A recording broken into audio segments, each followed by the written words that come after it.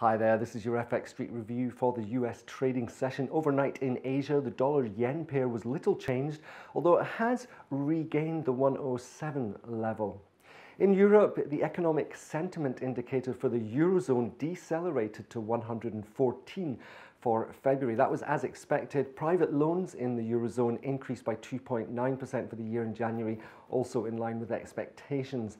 French consumer confidence, though, fell more than expected to 100 in February. The forecast was for 103. Now we're waiting for the latest initial German consumer price inflation rate number. It's expected to decelerate to 1.3% year on year in February. ECB Executive Board member Yves Mersch has been giving a speech at a fintech event in Brussels, so look out for more on that. And German's Bundesbank President Jens Weidmann is speaking about the Bundesbank's annual report. That's in Frankfurt. So the euro versus the dollar right now at 123.26. Well, little in the way of data news from the UK today, but the pound-dollar pair was 139.58 a bit earlier.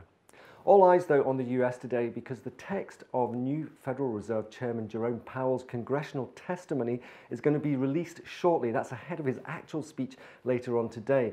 By the way, you can watch Mr. Powell's first testimony live with fxstreet.com. Also coming up in the US today, the trade balance with goods is expected to reach a deficit of $72.3 billion in January.